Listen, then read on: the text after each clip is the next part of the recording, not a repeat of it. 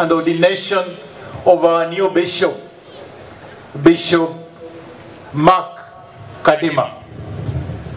Congratulations, and on behalf of the county government of Bungoma, and on behalf of the county of Bungoma and the people of Bungoma, once again, we want to say congratulations to the new bishop mwenye sisi tumekuwa tunatamani sana kwa miaka mitatu tukiongoja.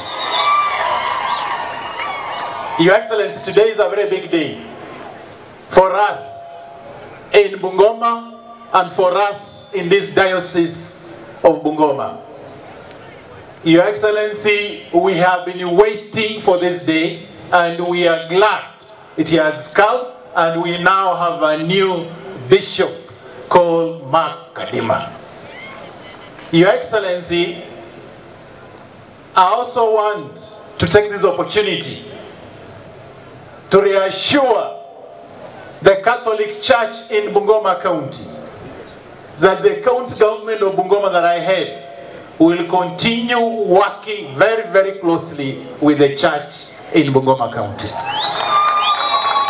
Your Excellency, when you see where we are standing today, the complex that is coming up in Kibabi is a product of the Catholic Church in Bungoma. University here, Your Excellency, I went to this school, Kibabi boys, the residence and the headquarters of the Bungoma diocese is here.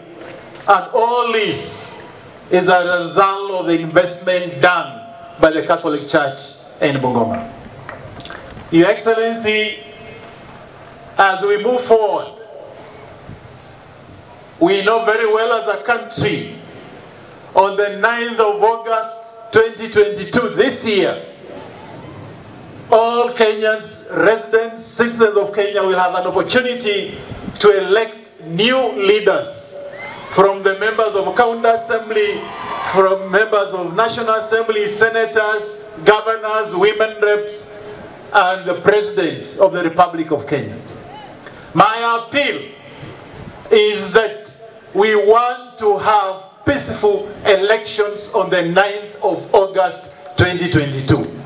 Nataka kuuliza wanabungoma wote na wakaazi wa Kenya wenye wako hapa, kwa sisi tunataka tuwe na kura ya amani, because Kenya as a country has to move on after 9th of August 2022. Wacha niwaachie hapo